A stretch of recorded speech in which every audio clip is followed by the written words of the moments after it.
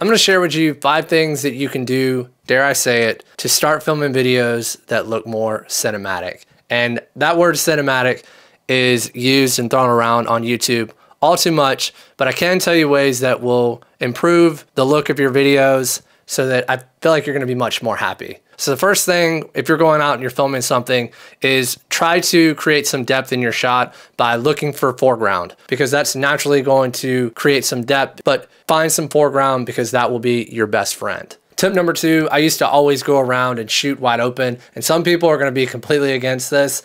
I am going to say that you don't always have to shoot with your aperture wide open because the background tells an element of the story. You definitely don't want to always get in the habit of going around and shooting wide open, because if everything's always blurred out in the background, you may be leaving out elements of the story that matter. Tip number 3 is go out and look at your environment and look for leading lines. Leading lines are going to direct the viewer to where they should be looking at within the frame. Another thing that's bonus points is if you find something that has like a cool design pattern, that's gonna make your shot look unique and more dynamic. Tip number 4 is make the light your stylistic choice. If you're shooting an outdoor shot where there would naturally be, at a certain time of the day, there would naturally be harsh light, then don't be afraid of embracing hard light, because hard light could help enhance your story as well. Whenever you're doing that, if you feel like the light is too harsh to where you're losing detail or you can't get your exposure dialed in, you can get like a reflector or some diffusion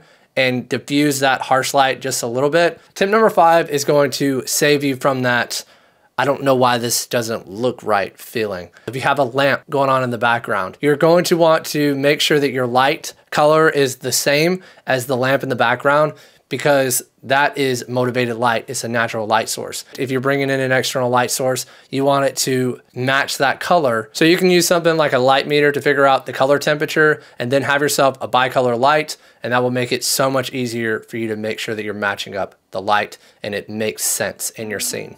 That's 5 ways that you can start filming more cinematic videos. But you're not gonna film cinematic videos for clients if you don't plan properly. So check out this video next, because I'm gonna tell you exactly how to do that there. I'll see you in the next video.